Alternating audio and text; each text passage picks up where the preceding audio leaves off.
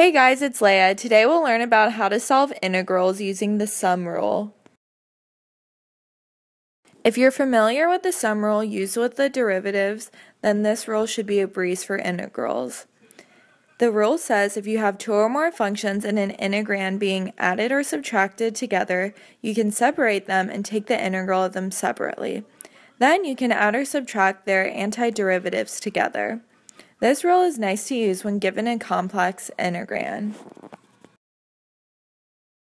Let's see an example. We have the integral of 2x plus 8 with respect to x. We can see that there is a sum in the integrand, so we remember the sum rule. We split the integral into 2.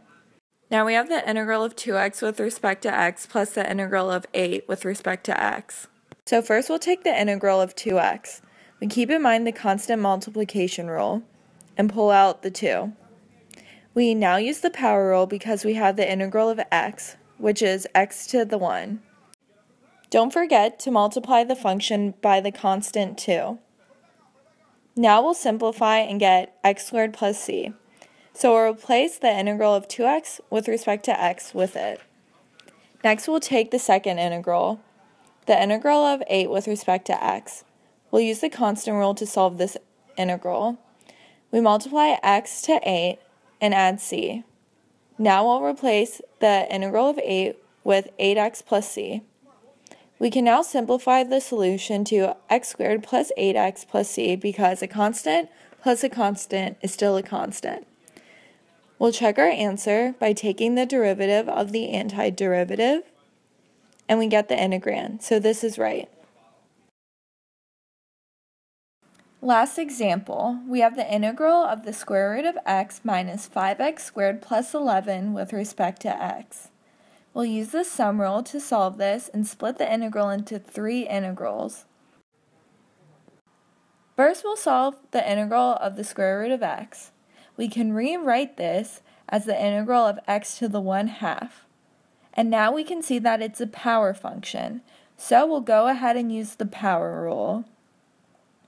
This simplifies to 2/3 times x to the 3/2 plus c.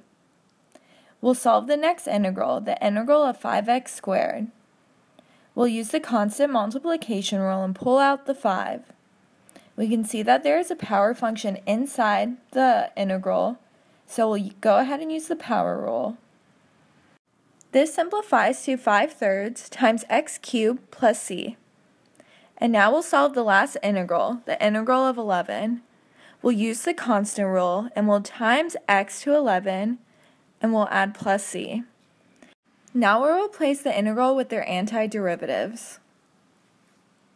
We can simplify this to 2/3 times x to the 3/2 minus 5/3 times x cubed plus 11x plus c.